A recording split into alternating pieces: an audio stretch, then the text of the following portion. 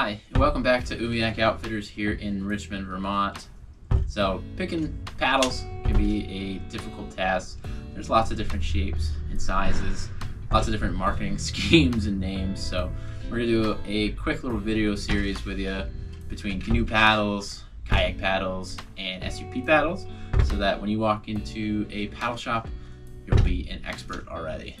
So one of the paddles we sell is this beautiful gray owl guide paddle in cherry. So it's a 3-piece laminate. When these were originally made way back, this actually used to be one full piece of carved out wood.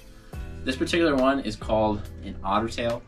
This is going to be great for the paddler who is going to be the day tripper out on the lake, out on deeper ponds and deeper rivers. The design idea behind this paddle is it's going to allow you to get further under the boat and push water deeper under the boat. It also is great for you stern paddlers to act as a rudder.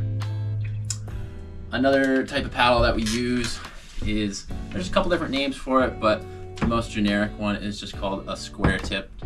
This one you can see has a much thicker blade. This is when you want to move a lot more water. Also great on lakes, ponds. It's gonna be a little bit more versatile on the river just because of the 2 different blade lengths. This is gonna allow you to get more of the actual blade in the water. Some really nice features that you can find on paddles is both of these have a polyurethane coating. That's gonna help prevent scratching and keep your paddle from getting moisture in there. Another thing that both of these have that you should definitely look into when getting a paddle is the rock guards. That's going to allow you to soak up a little bit of those dings and scratches. Also helps with pushing off a shore, gives you a little bit more confidence when it comes to that. One last thing is, what size paddle do you get?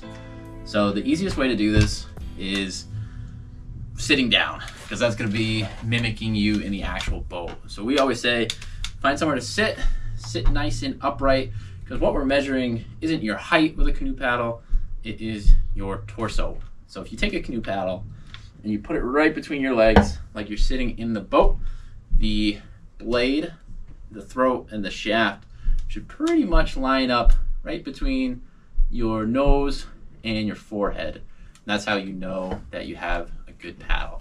So it's a little bit based on height, but mostly on torso length.